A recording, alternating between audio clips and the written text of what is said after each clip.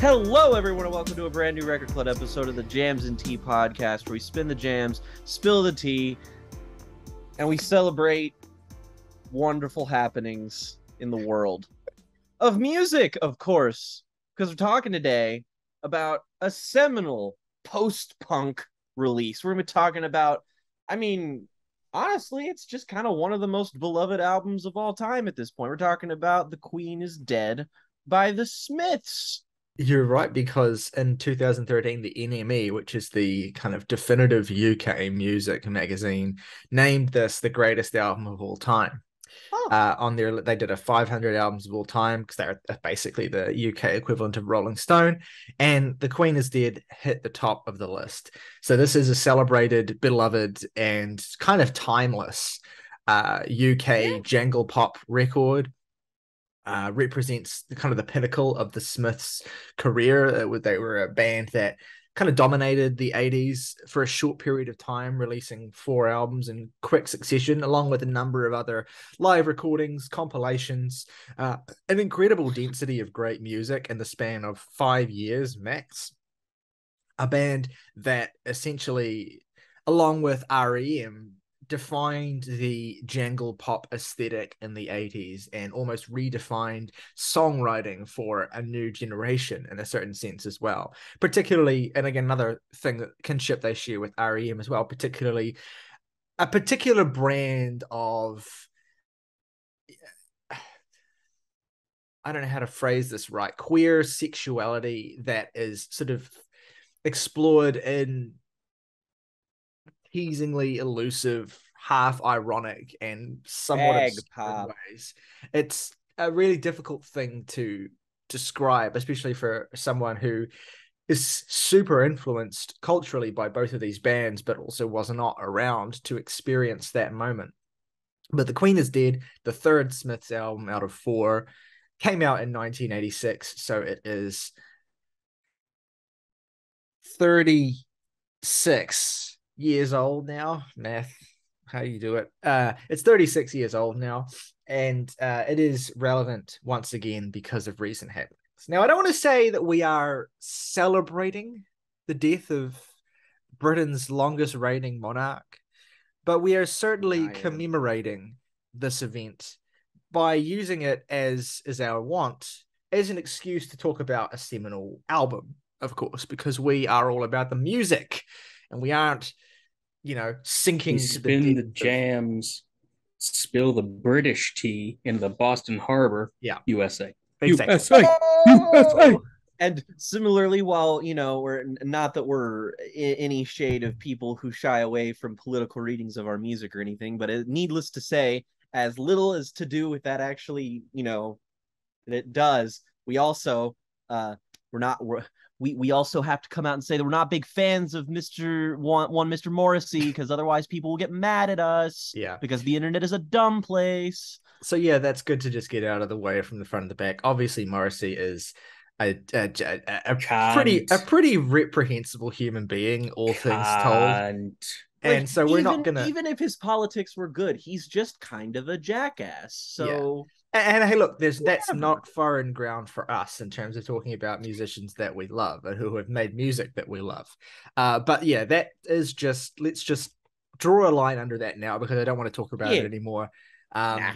Let's talk about The Queen is Dead. So it's maybe a shame that we had to rely on an occasion such as this to finally talk about the Smiths. I know that because of Morrissey, they're kind of a band that has become so shrouded in, the fallout of his constant bullshittery, but they are one of the great bands of the 80s, and they are one of the most consistent bands of that era. They are a band that left such an amazing impact on music in such a short period of time that you could compare them to the Velvet Underground or even Joy Division, who we talked about very recently in this series as well, in terms of impact within this incredibly dense and short period of time.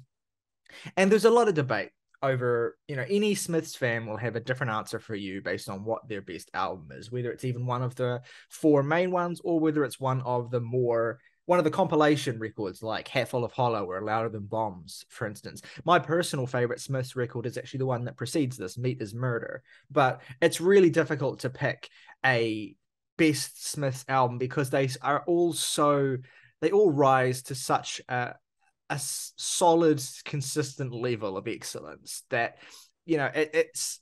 it's apples and oranges at the end of the day. But I think there's no denying that The Queen is Dead is the one with the greatest density of their most classic songs. Nearly every song on here has something fascinating to talk about in terms of its legacy or in terms of just what it is, how it's written, how it sounds. It's an album of classic songs, essentially. And it's a record where I feel like, again, the discourse surrounding the people involved in making it and all that sort of thing. And of course, the fact that, we're talking about it because of the death of the Queen and it's all tied up in that sort of political aspect of it as well. All that overshadows what an incredibly witty, what an incredibly funny, and also what an incredibly musically excellent album this is from front to back. I mean, and let's talk about it. Let's talk about the title track of this record. Let's talk about the opening song. One of the most musically ambitious and kind of like complex Smith songs, I suppose I would venture to say as well. It really demonstrates everything you need to know about how exciting this band can be, how deeply sardonic and witty Morrissey is as a writer, and also how relentlessly creative Johnny Marr is as a guitarist. Not to mention as well, it's another one of those bands, I'm sure there's plenty others like it, where it's like they're so dominated by like a U2 is another one actually, where they're so dominated by these two kind of chief figures, the front man singer and the guitarist, that no one ever remembers the name of the rhythm section. So special shout out to Mike Joyce and whoever the bassist is, because I don't remember. Special shout out to Andy Rourke, bassist, and Mike Joyce, drummer, because not just because they're a great band and it's worth shouting out every member, but they really do put in the fucking work on this album, to be honest. And so much of what makes it so satisfying musically is not just what Johnny Marr is laying down, not just what they are laying down, but also how they're playing together and how they're composing together and how they're playing off of each other. And I think nowhere is that more excitingly or ostentatiously displayed than the first song on this record. Jake, Morgan, what do you guys think? Slaps. Owns. Is dope. If you want to showcase the appeal of the Smiths to someone, I think that if somebody's like, hey, what's a good litmus test for whether or not I'm going to like this band? I think the title track's probably what I would show them, because not only is it just a great introductory track, but it's also something that perfectly showcases why each member of this band is important and cool and unique. You have the interesting, very kind of irreverent writing of Morrissey here, which is like he as a writer and a performer is a very strange beast, because I feel like he embodies post-punk so perfectly, and that he's just so fucking weird. Like the intonation in his voice when he's just like, and talk about precious things, and I'm just kind of like, why did you say that like that? It almost sounds like David Byrne, but it's also not quite. There's nobody who's got a voice that's quite as strange or comparable as Morrissey's, and it makes all of his deliveries here stand out. Flamingly homosexual. Oh God, I mean, no wonder this band accrued a lot of countercultural and queer rep over the years in terms of its fan base. I mean, you just listen to this and it's just like, oh wow, this guy really was giving Robert Smith a run for his money in terms of pure fucking camp. And that kind of translates to the sort of fiery musical performances here too. I mean, again, obviously there's the kind of fiery performance that Marr is doing with some of these guitar licks on here, but some of my favorite parts are actually the drums and the rhythm sections, particularly the drums. There are some absolutely insane cycling beats that happen, especially like midway into this song, that are just so fucking cool and really it's very distinctly of the post-punk movement, but it also definitely doesn't really feel like any other of their contemporaries were making anything quite this eclectic, especially around this time. It really does feel like this band had a great grasp on how to still make tuneful, interesting songs without, sacrificing the fact that they were all a bunch of little fucking weirdos. Well, yeah, it's taking that aesthetic of a lot of those bands that you were talking about, who or that you weren't talking about explicitly, but the British tradition that we have talked about with Joy Division and all these sorts of other very austere bands as well. And it's just injecting that with a sense of kind of levity and gentle self-mockery that is what made the Smiths what they were, that really made them stand out as well. This was a band that were doing all of these things aesthetically, but also injecting it with a really strong sense of humor, really sort of self-effacing and kind of like witty mocking attitude, really kind of insightful and pointed critiques about British society and about hypocrisies as Morrissey saw it in the way in which the English in particular, as he was someone who was originally born in Ireland, I believe, as the English kind of carried out and enforced their very bizarre customs in terms of like what was socially and culturally acceptable. And what's I think worth noting about this song is that it's not even really an anti-monarchy song.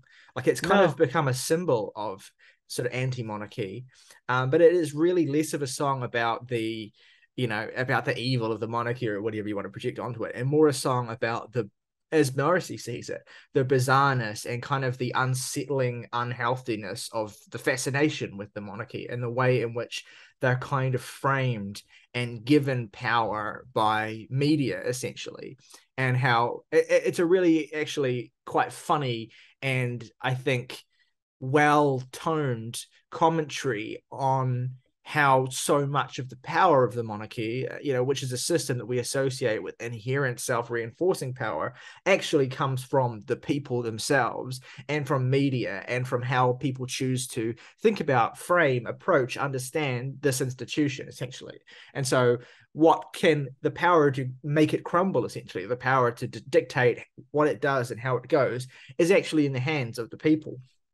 But that they are so caught up in the fantasy, essentially, and in what it means to their identity to have this sort of austere system in place in the late 20th century, that no one has any interest in doing anything other than just blind reverence.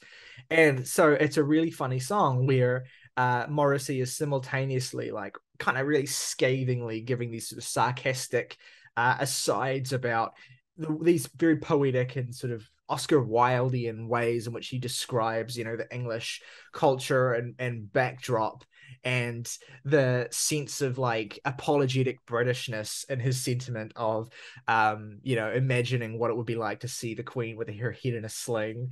And the very funny line where he talks about, wanting to say to Prince Charles, now King Charles, don't you ever crave to appear on the front of the Daily Mail dressed in your mother's bridal veil? Which is such a like it's just a kind of like low-key diss way of talking about how much Charles, pretends not to envy, or maybe truly does it envy, but still kind of sits in awe of the power that he is to inherit. The really the really funny section where he talks about breaking into the palace with a sponge and a rusty spanner, which itself, the more you think about that, the funnier it gets. And this this conversation he has with the Queen where he's talking about, where she says like, I recognize you and you can't sing. He's like, that's nothing, you should hear me play piano, which is like it's so quintessentially like sardonically Morrissey that like it's hard to like imagine it coming from any other voice, or any other voice being able to sell it the way that he does. And we talk a little bit about sexuality and sensuality in camp. Now Morrissey in the 80s, and it's been discussed and debated, and he's been very like elusive about it ever since. His sexuality, like how he defines it, I think kind of a big part of the identity of Morrissey, the songwriter, is a deliberate elusiveness about that. So a refusal to be pinned down, a refusal to describe himself in any particular way, kind of just wanting to make people as uncomfortable as possible by having his sexuality and having his identity willfully remain as obscure and kind of ephemeral as possible. And I respect that. And I think it gives a lot of the music its power as well. The sense that you're hearing this incredibly camp figure who is playing a lot with the limits of and the cultural ideas surrounding the way that his voice sounds, the way that, you know, his accent sounds essentially, and the way that he's viewed, and is toying with that or is using that as kind of leverage to kind of get one over the listener. And in this era, he was really, really good at doing that. And it was always in ways that felt really, really satisfying. I think of Big Mouth Strikes Again, the way that he has this kind of his voice sort of pitched up on that chorus for the big mouth part, which is just so silly, but at the same time is kind of like one of those little tiny aspects of the way that he is kind of mocking the listener, or mocking not the listener specifically, but like anyone who is coming at this music from the framework of the sorts of things that he wants to play with, or that he wants to rebel against, or that he wants to kind of comment on. Yeah, and he's really, really smart about it, I think. And it's really, really funny. And a big part of what makes this album so enduring is the way that he is able to play with those expectations and able to kind of provoke gently in a very sort of camp way. And I feel like that shouldn't be overlooked when talking about what this album is. I feel like so much of discussion around the Smiths is so, you know, swallowed up by the fact, oh, we need to get ahead of this, about we don't agree with Morrissey, or Morrissey this, Morrissey that, blah blah blah blah. But actually, all the things that Morrissey is, that he has become in a more, you know, exaggerated and, you know, altogether reprehensible form, are what make this album what it is. All the same, like that interaction between what Morrissey is doing and what his band are doing, and the way in which they all kind of congeal together. I mean, that's what makes this what it is, and you can't overlook that. All right.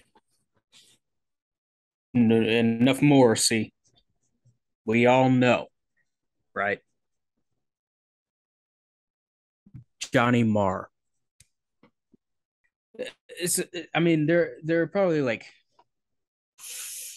three guitarists as important to the progression of alternative music, of rock music, that are more important than Johnny Marr. Uh, as important. I'm not sure anybody's more important. And it's so interesting to talk about what makes Marr both so influential and just so fucking good. And naturally, it is all over this album. It is, of course, a tonality where you can basically recognize a Johnny Marr riff from a million miles away, both in the sense of the tone of the guitar itself and the kinds of melodies, the phrasing of certain chords and chord progressions. The guy basically fundamentally altered the entire game while never busting out the most wicked tear ass solo you've ever heard in your life. That's another thing that makes Marr so great, is the fact that it was always, no matter what he was doing, it was always in service of the song first and foremost. It's a really like interesting style that he has for the sort of music the Smiths are making, because as you sort of hinted, Morgan, he's much more based, like his playing is more based around texture than melody and like notes and all those sorts of things individually. Like it is all about, yeah, you when you think of Marr, you think of the Marr sound specifically. You don't even just think of the jangle-pop sound. You think of specifically how Johnny Marr makes his guitar sound, the specific kind of weight. I mean, when I think of Johnny Marr, I think of How Soon Is Now in particular, like that song, which is not on this record to be fair, but that is the definitive Smith song, I think, lyrically and musically. And a big part of it is how utterly foreign Marr's guitar playing sounds there, and it's absolutely translates through to this record as well. I mean, the soloing on The Queen Is Dead, the first track, is just outrageously good. I mean, he's doing something that I would have never imagined Johnny Marr to do, yet makes perfect sense, and he makes it work, which is the way he's using the wah pedal on this solo. Like he's making he's kind of using and leaning into an aesthetic that I to me, I associate with some of the more garish aspects of 80s guitar soloing and playing, like, but he makes it feel so thoroughly Marian that it works, like, and it's a really distinct tone. And that's maybe one of my favorite things about this album, is that you get the Mara tone, but you get it manifesting in so many different ways. It never sounds exactly the same across the entire record. It's a real sign of a visionary and of someone who is so, like, at this point, with a few records under his belt, so refined and confident in how he can explore different sounds. And, taking a lot, sure, from the influence of players like, I don't know, Tom Verlaine, for instance, but channeling all of that into his own aesthetic, and it would go on to influence so many players. I mean, you could argue Mars is probably the single most influential guitarist of the British guitarist of the 80s, in terms of, like, you wouldn't have Johnny Greenwood in the same way, you wouldn't have the Edge in the same way, you wouldn't have, like, all these other players who were obviously borrowing so heavily from Ma. And it's so consistent across this record as well, that beautiful, just gorgeous, spacious tone that he's able to capture. It's kind of interesting that we talk about this in such close proximity to, I think, someone who's very similarly regarded and uses their instrument in a very similar way, which is Bernard Sumner of Joy Division. In that I think both of these bands really, not just because they're like seminal post-punk acts and they have these albums that are sort of foundational, but because they really embody, the combination of the core two things that make up the genre of post-punk, and that you can very, very easily hone in on where the sort of, Sex Pistols, the Clash influence on these bands would sort of operate around, whether or not, well, I mean, sometimes the influence would be in the reverse there, but you still get what I mean, in that you can tell that these guys came from the punk rock scene, and really it's that they're melding with their far stranger, less forwardly aggressive melodies and rhythms that are designed to sort of, in a punk rock way, kind of get the people going, get these melodies stuck in their head so that they remember the words. It's very, protest music kind of stuff. Whereas this is sort of taking the spirit of that and then channeling it into something else that feels totally alien to where it began, even if you can still kind of trace it. I think there's no better showcase of that than, like, you have such an kind of austere and ambitious opening on here, and then immediately you go into Frankly Mr. Shankly, which is a silly ass song. Oh, I love it. Yeah, it's so funny. It's the like very beginning, it's just like the you're just like, what's happening like, now? I just want to shout out, like, this is super, like, this song to me is super Kinks-esque, and it is just so thoroughly Morrissey. Like, it's just like a classic example of, like, how funny Morrissey could be in this era. Like, almost every line in the song feels iconic in its own way. Like, I've got the 21st century breathing down my neck. I must move fast. You understand me. I want to go down celluloid history. I love the part of the song where he's like, sometimes I feel more fulfilled making Christmas cards with the mentally ill. I want to live and I want to love. I want to catch something I might be ashamed of. Like, it's these things sound maybe quaint to us now, but, like, it's really funny how just kind of subtly he's digging into things that are, like, just, off color enough for the British, media to be kind of scandalized, but also, like, not so off color that if they were to be scandalized, Morrissey could point back at them and say, well, actually, what about this is upsetting you? And what does that say about you? Like, it is super, it just undermines and undercuts so much of what at the time, and this was, I suppose, admittedly getting less and less true in the 80s, but what up to that point had been this thoroughly imbued and embedded sense of prudishness and snotty kind of, like, it was so, thoroughly imbued in the British identity that it ultimately came to be such a stereotype in association with them as well. And Morrissey is just doing enough to just dig into that and kind of almost like troll in a certain sense, or just kind of like dare you to get upset a little bit. But also, like, the best line in the song is when he kind of talks about, and it's hard to say whether he's talking to Mr. Shankly here or whether it's like his employer kind of like commenting back at him when he's like, I didn't realize you wrote poetry. I didn't realize you wrote such bloody awful poetry. Bloody awful poetry. It's really funny. It's kind of like a self-effacing dig, but it's also just like equal parts a snotty kind of fuck you as well. Like it's just a really funny song. And yeah, and you're right, the dynamic of the Smiths is the fact that this is back to back with a song as musically dark and intense as The Queen Is Dead, and then again going into one of the most melodramatic songs on the record, and my personal favorite song on this album, I Know It's Over, which Great is like song.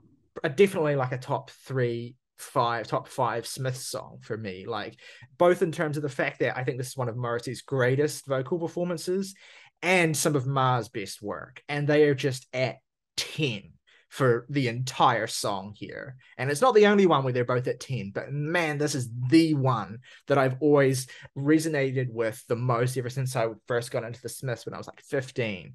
And the way that Morrissey will just draw lines out in this song and make them feel like 1,000 yards long and make the emotion feel so melodramatic in a way that feels super true to the sensibility you feel around that age. And the way he just kind of like, he has a great ability to like just dig into a particular line and like really make you feel it and kind of beat it into you. Like the way he repeats, if you're so funny, then why you on your own tonight? Clever, entertaining, good looking, just these constant like just attacks essentially at the listener or at this individual that the song is pitched towards, essentially, who is basically rejecting Morrissey, essentially, and making him feel as though he's dying and the soil is falling over his head. Like, it's super, again, melodramatic, but it's the exact kind of melodrama that this band are so good at. Ever since I started listening to Smith's albums in full, this one, I Know It's Over, has pretty much been my favorite on here, at least, and one of my favorite Smiths tracks in general, probably top three or at least top five. I also really enjoy the Jeff Buckley cover that is on one of those compilations. Yeah. To me, in a lot of ways, it's entirely definitive of the Smiths. It's Morrissey's peak lyricism, I would say, and Marr's guitar work, especially on when the fuller lead parts come in various portions of the song, really fill the entire thing out and add so much texture and life to it. And I worship at the altar. Having this one back to back with Never Had No One Ever is like, it is like, you have to understand, when I was 15, this shit like was like, it was like a fucking hotline to God. Like this is like, the man is speaking my language with these two songs back to back. Like, they're so maudlin, they're so ridiculously over the top, and they're so like melancholic in a way that's just so like bleeding heart, broken fucking brain shit. Very The Cure. And Like, yeah, I know it's exactly. kind of it's an overdone comparison, but it's overdone just because like this album shares everything in common with records like Disintegration. I mean, Never Had No One Ever legitimately is just like, this just sounds like Lullaby sometimes, a little bit.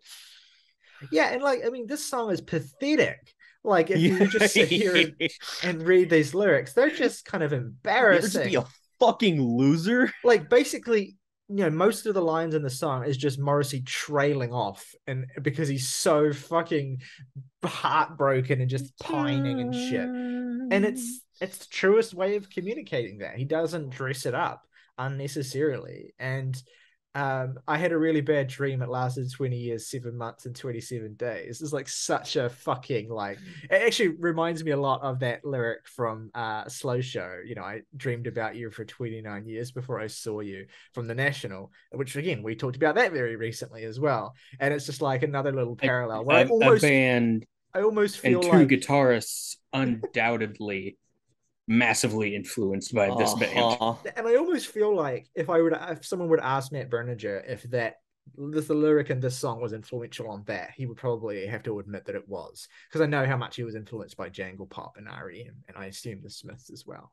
But yeah, it's just a delightfully fucking just intensely crushing song that's also kind of like so pathetic that you can't even really get depressed about it. It's just kind of like, oh, it's holding a It's mirror like, up oh yeah, to this your is why most. I got into them in high school. Yeah, Now it all exactly. makes sense. And I think that may be why a part of the reason why so many people react against the Smiths now, and they use kind of Morrissey as an excuse, Oh because yeah. they listen to this music and they see Morrissey essentially holding a mirror up to the emotions and the way that they felt at a time that they're not proud of, and you physically recoil from that if you aren't like, if you haven't dealt with that yet and accepted that that's the way that you were. It's so earnest that it's an easy target, you know? That's why a lot of the backlash even happens, is that Yeah. it's just because Morrissey is putting himself on display for, like, even if Morrissey was fine, if his legacy had nothing to do with him being a shitty ass person, people would just be like, oh, I don't like the Smiths because they're so like maudlin and emotional. And meanwhile, you got me right here being like,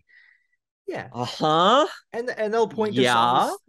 songs like Cemetery Gates as well, which is like a song that has layers to it. Like it's both a song, that is about Morrissey essentially kind of talking himself up, like, and sort of saying like, you're all about, this sort of romanticized. He uses the language of poets here. Like he talks about Keats and Yeats, who are like these very romantic poets, and he compares himself to Oscar Wilde, who's of course a much more sort of like sardonic, sort of like just someone who he plays with the image of these particular artists, and he kind of uses it as a parallel to the way that he's viewed.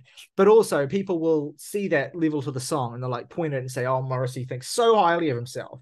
But if you actually read into that additional layers of the songs as well, it's as much of a piss take on himself as it is on the other people that he's talking about in the song as well. Like it's both a commentary on, and like an admission of the way in which Morrissey chooses to see himself in order to make himself feel superior to people who have never liked him or have treated him badly. But it's also an admission of the fact that Morrissey is, adopting and doing this as a defense mechanism, and essentially leaning into all of this incredibly melodramatic, super 20th century, haughty-taughty, narcissistic way of viewing the world, essentially. And he writes in ways that are like so just it's really funny to me. If you must write prose and poems, the words you use should be your own. Don't plagiarize or take on loan, because there's always someone somewhere with a big nose who knows and who trips you up and laughs when you fall. Who'll trip you up and laugh when you fall. You say ere long done do does did, words which could only be your own, and then produce the text from whence was ripped some dizzy whore 1804.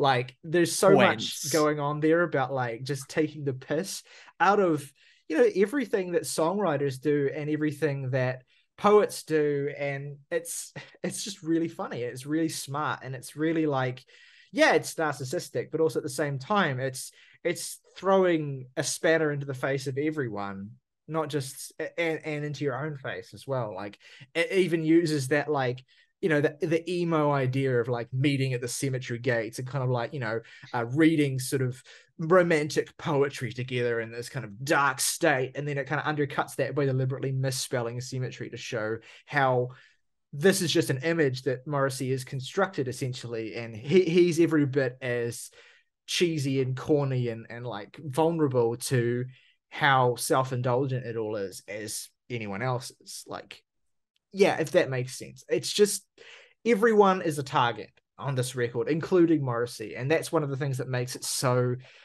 aged so well, I think, is that it still feels relevant, a lot of the critiques that he's pulling, and also a lot of the ways in which he kind of doubles up and throws everything back at himself as well. Just Morrissey being a little shit goblin for 40 minutes, basically. Yeah. When I was listening to Cemetery Gates specifically, the vibe I got now, it just goes to show you how far the influence of this band's went. And I mean, obviously the artist I'm about to mention name drops one of their songs. But the lyricism I couldn't get past here is, I'm just like, Cemetery Gates is just a proto Phoebe Bridgers song. Like everything about this is so like just throwing a reference to her listening to some fucking song on the radio, and it's like, that just goes right there, goes all together. How soon is inside now of indeed? a CVS. Oh no. Not the CVS. Yeah, and I mean the vibe continues on Big Mouth Strikes Again, which I mean I don't even need to talk about that because I've already alluded to it for one, but it's the same sort of thing.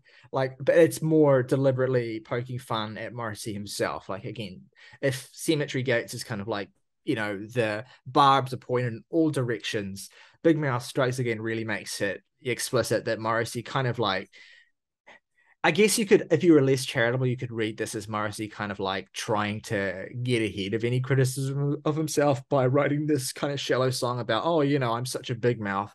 But I do think like he gets away with it because it's a genuinely funny song, and because the things he says about himself are so ridiculous that there's no way he comes out looking like he's trying to make himself look great. I mean, he compares himself No. to fucking Joan of Arc, and so it's like it's really obvious how like deliberately provocative he's being. And I mean, that opening line as well of sweetness, I was only joking when I said I'd like to smash every tooth in your head. It's it's really funny. And it's just Were it's you though, dog? I was only joking when I said by right you should be bludgeoned in your bed. I love the way he sings. It's so good. I just love the pitched up that big mouth. It harmonizes with his normal vocals. Kills me. It's so fucking like it takes advantage of the fact that his accent is like just kind of off enough when he sings to make him sound really like it's still you're just listening to this like folk Gaelic singer taking the piss out of people, and it's so silly. One of the many cuts that are on here that like are shorter but still remain a bit of a highlight for me, even though they're like this is an album that has like some 5-minute songs and 2-minute songs, but it's one of the few that, maybe with one exception, that manages to make even its slighter moments feel more essential than perhaps other bands might have. Absolutely. I mean, it helps that it's so jaunty. I mean, this was the lead single for the album, and Yeah. it is, like Mars said as well, he was trying to basically write his Jumpin' Jack Flash with the way he composed this. And it is so like, it barrels forward. It has such a momentum and such a heft to it for a jangle pop song that it's really, really addictive. And Morrissey, because a lot of what happens in this era is that essentially Mar and the rhythm section would essentially compose these songs together and then give them over to Morrissey, and he would essentially riff and write over top of them. And so he is like, the thing that makes this an amazing song is that it's got the amazing musicality, but it's also got Morrissey's talent for crafting really addictive hooks at its peak, and together you just get a perfect pop song basically. And that energy continues into The Boy with a Thorn in His Side, which is my second favorite song on this album, very closely behind I Know It's Over. They're basically equals to me. This to me, I mean, Morrissey said this was his favorite Smith song, and I have to say, I think that this is one of the definitive Smith songs. I think it's one of my favorite songs from a writing perspective, but also, again, I think this is one of Morrissey's greatest performances ever as well. Like, so much of the emotion and the maudlin nature of the way he performs is just absolutely tuned to perfection here. It's just a gorgeous, gorgeous piece of music.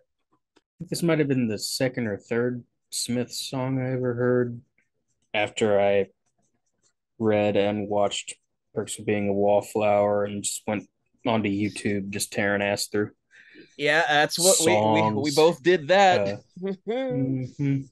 Yeah, and this one's always been an absolute favorite of mine. Another one of Mars' compositional peaks. Every melody on this song is like unfucking touchable. Like, even though it's a song about the music industry, fairly blatantly, like the way that he talks about how can they hear me say those words and still they don't believe me, like the sense of credulousness that Morrissey was kind of striving for but never really seemed to get. And again, I think on some level he understood why that was, because he was trying to be both this deliberately sincere kind of bleeding heart poet and also kind of trying to undercut the whole idea of that at the same time. But this is, I think, the song. I mean, one of the reasons why this is my favorite Smith song is that it's where his desire to be, you get, for all the mocking of romantic poets on Cemetery Gates, this is like the moment where, along with, There Is a Light That Never Goes Out, which we'll get to, this is the moment where you see the facade of Morrissey kind of fall away, and you see what a romantic person he really is, even as much as he wants to deny that. And you see the longing to be accepted as someone who is just all of these very two-dimensional things, essentially, but that still feels them very, very deeply. And I think one of the reasons why this album endures so much is that this side of Morrissey, which you seldom really get to see all that long, it does kind of bleed through the cracks in between these more ironic moments. And this, to me, is, the least ironic, the least kind of sarcastic, the least sort of mocking song on the record. It's just a genuine plea, in a certain sense, to be understood. And this, to me, is one of the most definitive lyrics that Morrissey's ever written about himself, where he talks about behind the hatred there lies a murderous desire for love, like describing his desire for love as murderous. This idea that, a moment of recognition that essentially all that he ever wanted at the end of the day is love. Like, the cliche, the obvious thing we all kind of want is to be, loved in some sense, but that no matter what, he was always going to get in his own way of that. That was always going to be blinded by the id, essentially, that Morrissey was unable to kind of like keep pinned down. And he was always going to, his murderous instincts, more metaphorically than literally, of course, were always going to kind of rise to the surface and dominate that part of him that wants to be loved. And it's kind of a really sort of like, it's almost I've been thinking a lot about Paul Schrader recently, just because he's been in the news a lot, and I've been thinking a lot about his movies. And it's kind of a similar sort of sentiment as what he writes into basically all of his screenplays as well, is this desire to be completely candid and completely accepted and just completely, human in the most vulnerable of ways, that is disguised or covered up by this layer of artifice that is put in place as a defense mechanism, essentially. And that's, it's like a fundamental tragedy of masculinity in a certain sense. And I don't know, like, I'm getting way into the weeds with it here, but to me, this song is just like, it so perfectly gets that. And it's like a skeleton key for Morrissey as a human being, while only having like, 2 or 3 lines essentially in the whole song that are just repeated over and over and over and over and over. Like, I think on some level, Morrissey understands and accepts that, because he says it's his favorite Smith song. It's the one he's most proud of. So I think on some level, he recognizes that this is the truest communication of who he is. But, because of the way he is, and this is not making any excuses, but just because of the way he is, he'll never be able to get out of his own way. And that's the fundamental tragedy of Morrissey as a human being. And that's one of the key takeaways of this album. And that's why I love it so much. How about that penultimate track, though? Yeah, I mean, okay, so one of the reasons why this album is imperfect is that sandwiched between these 2 amazing songs is Vicar and a Tutu, which is fine. Yeah. Which is fine, fucking, but it's not fine. Ultimately, like, it's one of those. It's fine, but shut up, dude. It's one of those little kind of 2-minute tossed off songs that, like, the reason why Strange Ways Here We Come is their worst album is because the first half is amazing, and then the second half is just a bunch of these types of songs.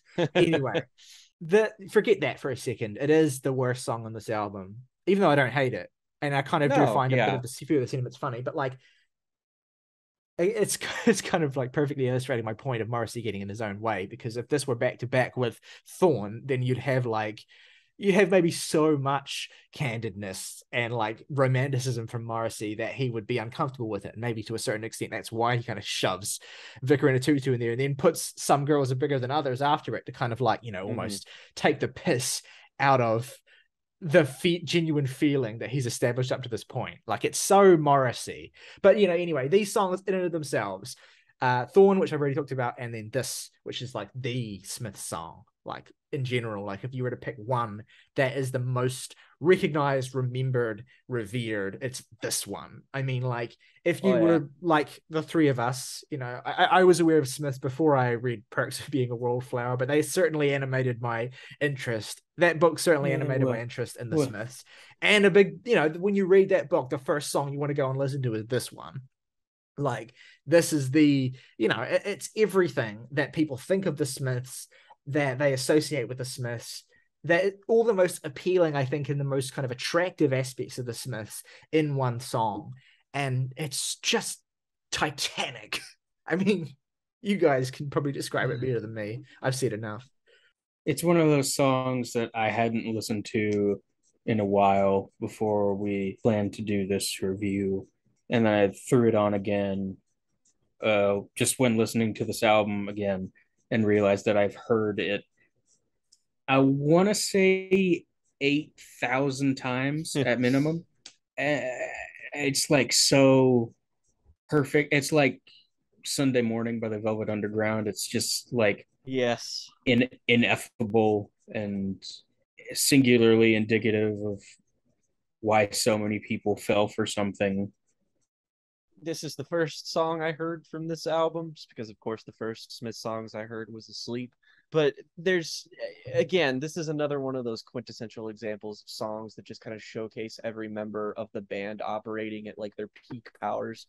But I think a comment we made earlier is truly emblematic here, is that they all do get their moments to shine, but it is still always in service of the song. Because like even the best musicians, like, you know, you think about like a quintessential great guitarist like Clapton, for example, and there's so many examples of where he is the blatant highlight of the song and everything around him suffers greatly because of that. Whereas here, none such the case, is that everybody is doing what they do at their absolute best, but somehow managing to get the synthesis just right and not overpowering each other. It gives everything a little bit of room to breathe, like to the point where Morrissey's performance, vocals, and like just like every tiny little aspect about this, it's like it is unchangeably perfect. It's just one of those totemic songs that like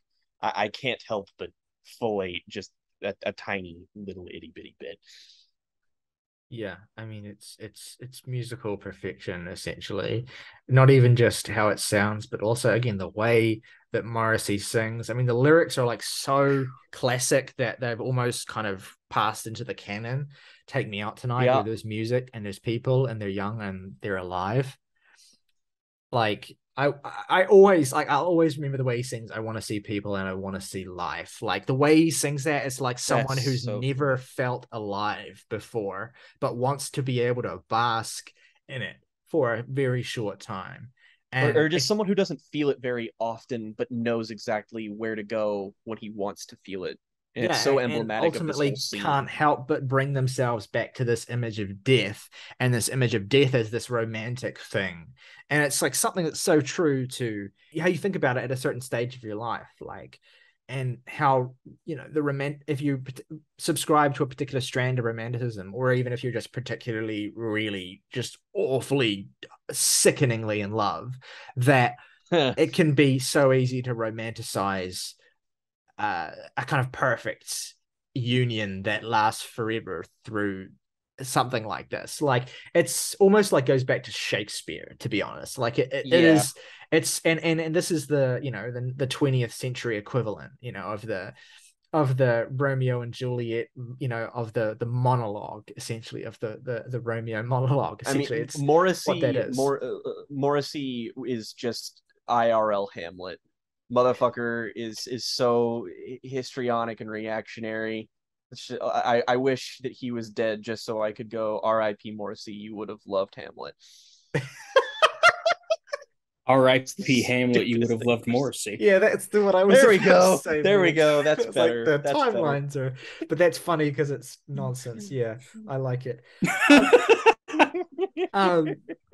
But yeah, I mean, like Morgan, you see something yesterday that I really liked, which is like, you described the closer on this, some girls are bigger than others as like, absolute pinnacles of musical achievement. Do you want to maybe talk about this song a little bit and what your thoughts are? Like, if you break this song down to a molecular level, it's like better than fucking Beethoven. Yeah. Like, there's like a dozen riffs in this song, and they're all main melody hook worthy of another completely separate song. They're Yeah. just all shoved into this one, and it's like, motherfuck, dude. It's like the best REM songs, like fucking Harbor Coat or Near Wild Heaven, Yeah. or those songs from that early REM era where you just have like Peter Buck is like fucking shoving so many different melodies into the song that you can barely even keep up with how The many fucking guitar on melodies there this are. is it's like sparkling with radiance. This is as good as a guitar can ever possibly sound. And the rhythm section is so tight. The bass especially is just Mhm. like I love I've been listening to a lot of the radio department lately, and that'll be relevant soon to a video on this channel. But one of the things I love about them is that they'll have like a needlessly complicated bass line on a really simple sort of like, warm, ethereal, nocturnal song. And I love that. I love when the bass line is just needlessly complex, just to Yes. keep you on your toes. And Andy Rourke is so good at doing that in this band. Like he's so smart about it. And again, so locked in with Mike Joyce as well and Mar. And the funny story, of course, about the song is that, those three kind of composed it and worked it all together. And Mar said, I was really proud of this song. Like I was particularly proud of this one. And he gave it to Morrissey, and Morrissey returned with these lyrics. And I actually think that lyrically, as juvenile and silly as the song is, it kind of has an astute point to make, and which is kind of this. It's just this idea essentially that like trivializing or infantilizing or like objectifying essentially women is a it's such a childish thing to do essentially, or even becoming obsessed with aesthetics in general about people and about how we decide what beauty is essentially is so like pathetic basically. And this idea that some girls are bigger than others, essentially this goes back to the Ice Age, to the Egyptian era of Antony and Cleopatra, and it's just this really like ridiculous song that Morrissey is writing. And I used to kind Some of hate it, to be girls' honest. I used to be like, what the mothers fuck is are this? bigger than other girls' mothers. And I think I always thought that before I kind of, understood essentially what Morrissey was doing here. But even aside from what he's doing intentionally with the lyrics, another reason why I appreciate it is that how understated and kind of ridiculous and sort of simplistic the lyrics are. It kind of just works because it gives you a little bit more space to appreciate how much fucking shit is happening musically in Yeah. this song. Like if Morrissey were going off on one, then it would almost be like too much. You would barely be able to keep up with anything. But you kind of can because of how simplistic Morrissey's approach is here. And maybe he understood that to a certain extent. Again, like I was saying before, it almost feels like after the candid romanticism of the last song, he's almost like scared of being in that mode for too long. So he immediately needs to do something really juvenile to just kind of cut that off essentially, or just sort of like make you think that was all just an act and not the real him. So it's a real, like, it's a telling little moment of like, his own sort of insecurities, and also just a really infectious and addictive little song that you could study. It could be taught in a class on how to compose and structure a really effective and sophisticated pop song. In It's that only sense, fitting that it disarm you until the very end. yeah, yeah, exactly. And in that sense, it's kind of like maybe a more appropriate comparison for the Smiths would be less so like jangle-pop like REM, or post-punk like Joy Division, and more so like sophistopop bands like Prefab Sprout, for instance, or even the kind of like sort of class conscious, jangly, angular stuff that bands like Oingo Boingo and XTC were doing in the I was early. gonna say English Settlement XTC is Yeah, maybe one of the biggest comparison points when I was listening to this, as someone who had not heard XTC before they had heard this, and then now who I yeah. have. That's that essentially. It is The Queen is Dead, and it holds up to this Thank day. God. I wasn't actually sure how well it was going to hold up when we decided to do this, and I was like, I have to revisit this because I hadn't listened to it in years. But I was really pleasantly surprised by how well I think most of these songs stand up to this date, and I think that it's still probably the best way of getting into the Smiths. It's still probably the most consistent, holistic picture of what made them great in that era. Probably It's the ideal way to get into this wave of post-punk, because like I like and think that to some degree that, like, The Cure, for example, are always going to be the apex of this movement for me personally, and I think that there are like higher achievements that that band would go on to achieve. But if you're recommending somebody get into the genre, it's like, well, all of The Cure's albums that are really great are 9 hours long, and all of the ones that are super short are really derivative of other bands that you should probably recommend to them first. And then there are other post-punk acts like Joy Division that are like, yeah, if you're not in the right mindset, or if generally speaking you just consider yourself to be an amicable, happy person, you might not particularly enjoy Joy Division that much. So the Smiths is a nice balancing act where they kind of got a tighter rein in on their structure, but they still have the life and vitality, but also they're gloomy enough to suit that need. absolutely. Favorite tracks and ratings. Let's go. Jake, why don't you lead us off? Three favorite tracks. Gonna say, yeah, There Is a Light That Never Goes Out and Some Girls Are Bigger Than Others are two mwah, flawless, perfect songs. And solid runner up with I Know It's Over. Least favorite, yeah, Vicar in a Tutu. It's really the only thing on here that I think is in any way like just doesn't need to be here, and the end product would be better. But strong 8 out of 10 for me. Nice to revisit an old classic and have it be as good as I remember. Yeah, I know it's over. Some girls are bigger than others, and boy with the thorn in his side. And Least favorite is obviously Vicar and Tutu. I mean, if you say anything else, you're incorrect. I'm saying, like, empirically wrong. least favorite is Um, Vicar Amelia from Bloodborne. Nora, I will give this an 8.5 out of 10. All right. My favorite songs on this album are I Know It's Over, The Boy with the Thorn on His Side, and The Queen is Dead. My least favorite is Vicar in a Tutu, and I give the album an 8 out of 10, which gives us an average overall of 8.2 for The Smiths. The Queen is Dead. Let us know what you think of this album. Is it your favorite Smiths record? Is there a different record you prefer? Let us know in the comments below. Give us your Smiths rankings if you want to. We want to know what this band means to you and what these records mean to you. If you enjoyed this video, please consider giving it a like and subscribing to the channel. If you're listening on Apple or Spotify, you can head on over to the link in the description to do just that. If you want to go above and beyond and support us even more, you can hit the join button. And for just $1 a month, you can support us directly, become a member of the Jams and Tea family, get your name in the title call of every video on this channel. Plus, if you want to recommend us some music to listen to and talk about, your recommendation will go to the top of the pile. Rock over London, rock on Chicago. Henry Kissinger, you're next.